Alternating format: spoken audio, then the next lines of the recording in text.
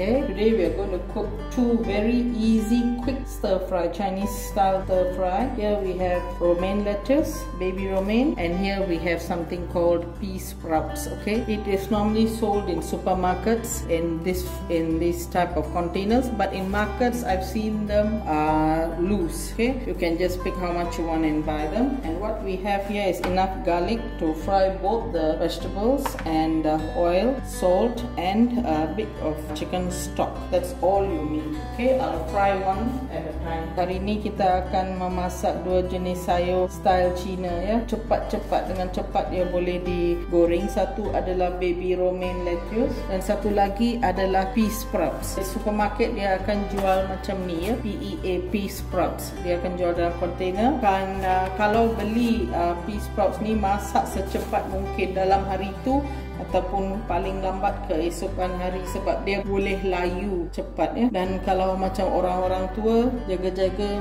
diorang boleh tak punya kacang pea ni, dia lebih kuat daripada tauge ya. Dia sejenis pucuk. Dan juga diperlukan ialah bawang putih cincang besar-besar sikit ya, sebab rasa dia akan keluar daripada bawang putih saja. Ini untuk dua-dua ni, dalam 8 ke 9 biji saya cincang kasar. Garam kalau perlu, dan chicken stock. Chicken stock saya pakai chicken stock yang cair. Kalau tak ada, tak apa, pakai chicken stock cube ke yang macam biji-biji tu ya. Dan minyak. Increase the flame on my wok, and I'm going to add oil. It's important that the oil is really hot. Very, very important.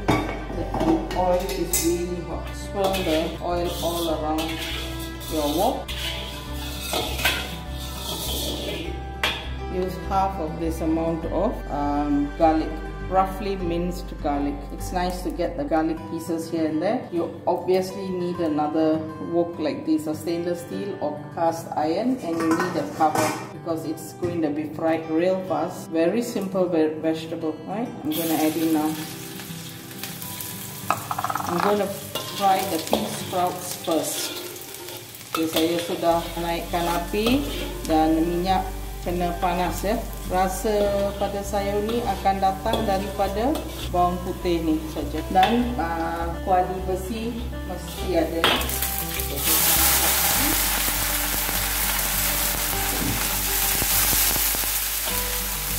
Kacau dengan cepat sekali ya. Sebelum bawang putih ni hangus, kena masukkan kacau-kacau biar dia jauh-jauh sikit macam ni. Tutup sekejap saja, lepas tu masukkan chicken stock. Okay, I put in the pea sprouts, stir fry it fast. The garlic has to cook well until golden brown, but not until burnt. Okay, that would give it a very bitter taste. Toss it a few times and spread it out so it cooks evenly. Okay, I've just added the pea sprouts and tossed it a couple of times. Your garlic has to be golden brown but not overcooked, because if you overcook it, it will give a very bitter taste. And spread out the pea sprouts. Okay, it's got a good color now.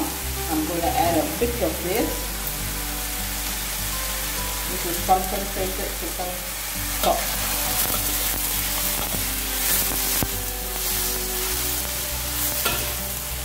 It still has to be a little crunchy. And just about it. You can taste it if you want. It's just nice. I'm going to dish it out.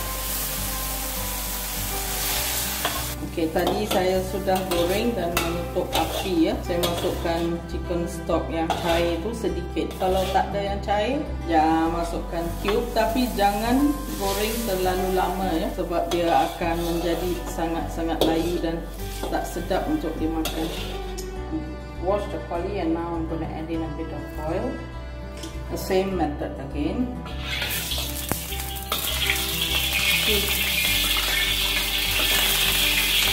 I guess my ladle was a bit wet, hence all the splutter.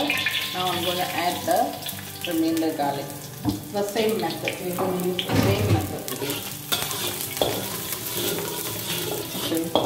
We are going to do the baby romaine lettuce, and you can also use iceberg lettuce. I couldn't find it, hence this.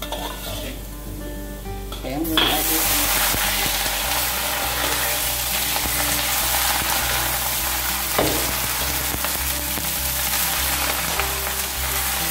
sudah masukkan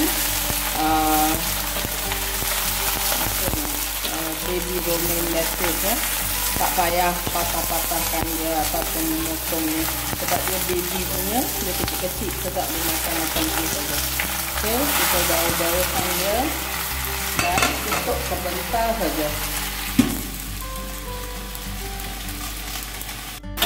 I'm opening it and giving it a stir. Saya buka dan masaknya sebentar ya. Lepas ni saya akan masukkan sedikit stok ayam.